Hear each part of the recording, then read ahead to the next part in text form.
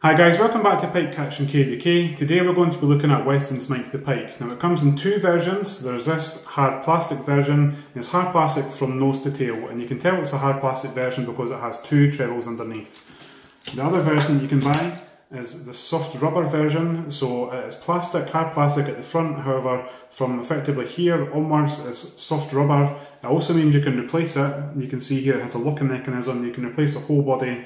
However, it only has one treble on the front. We're going to be looking at putting a stinger treble onto this, or at least a stinger hook at the back, and hopefully improve your hookup rate.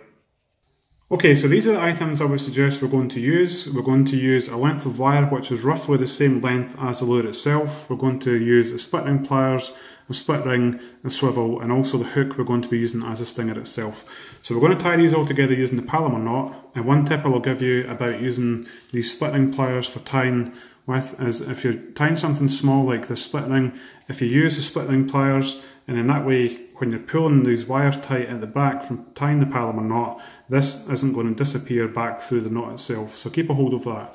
The other thing I would always tend to suggest is when you are tying and you're making a stinger for something this size in particular, if you try and only make the distance about this much, so about just over an inch or so, and the reason behind that is that you're going to be attaching this here. There's also going to be a little length of the swivel itself, so the hook is potentially going to start about here. However, because of where the hook is going to be, it's potentially going to be back here, and that way it's going to attach round about the dorsal fin here.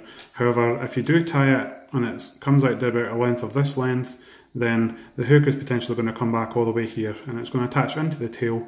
It's not going to swim properly. So tie those together, just experiment a little bit, see if you can try and get the length properly. There's no set way of doing it. One thing I will suggest is when you are tying the Palomar knot is that you have the opportunity to pull on certain pieces of the wire, certain lengths of the wire, and that way you can try and manipulate the distance between them. So like I say, try and looking for roughly an inch and a half, an inch or so, and in that way you're going to end up with a proper placement and the hook is going to sit around about the dorsal fin.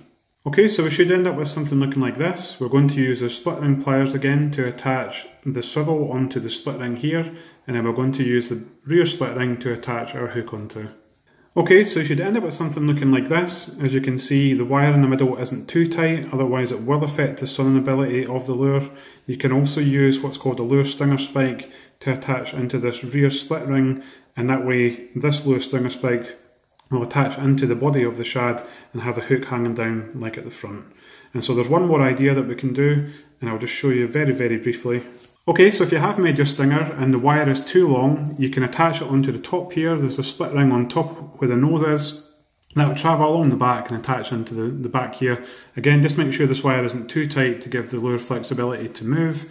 Another point, something I've not really tried to be honest, I don't know how it would act without any weight in the bottom, but if you took off this front treble as well, potentially you could end up with an entirely weedless lure that might be better for shallower areas.